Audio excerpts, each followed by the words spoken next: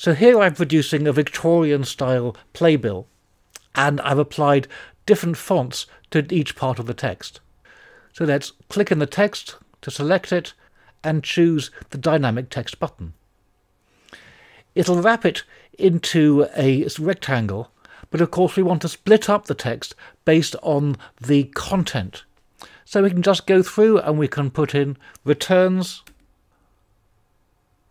around each element we want to pick out.